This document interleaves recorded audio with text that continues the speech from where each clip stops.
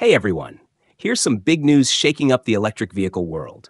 BYD, one of China's top EV makers, is making a bold move by entering South Korea's passenger car market in early 2025. Now, why should we care here in the US? Because this expansion could set the stage for BYD to make waves internationally, including right here and with some game-changing models.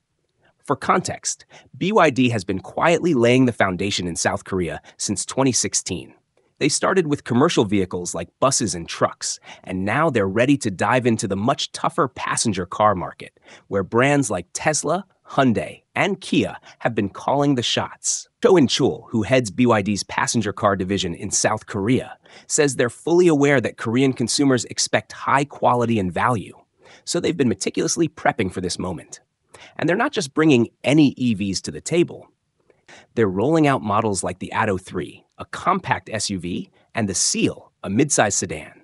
The Atto 3 has already passed South Korea's environmental standards, and they're just waiting on final certification for the Seal.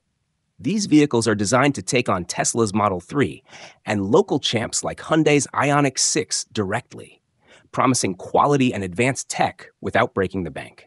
BYD's timing couldn't be more interesting.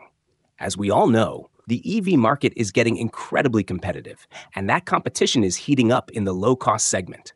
Tesla has been the go-to choice for many, but with more affordable options like BYD's, it might just get a run for its money.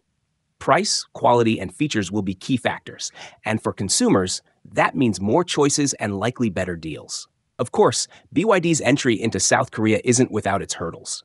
Historically, South Korean consumers have been skeptical of Chinese car brands, mainly over concerns about quality and safety.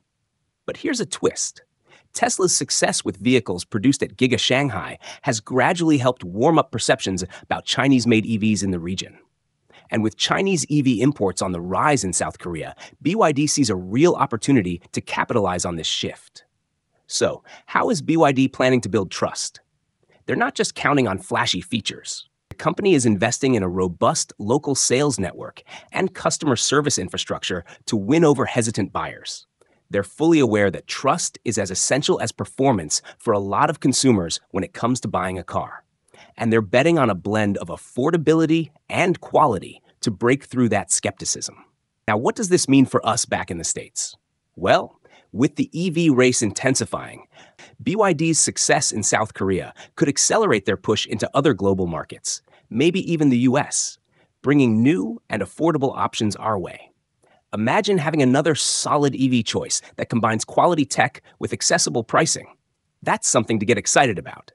So, over the coming months, we'll be watching closely as BYD stakes its claim in South Korea's passenger car market, going head-to-head with giants like Tesla, Hyundai, and Kia.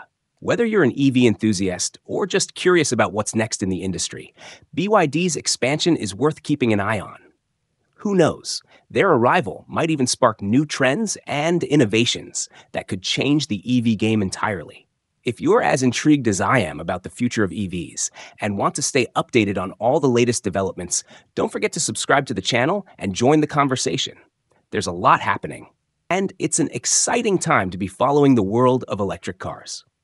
Thanks for watching, and I'll see you in the next one.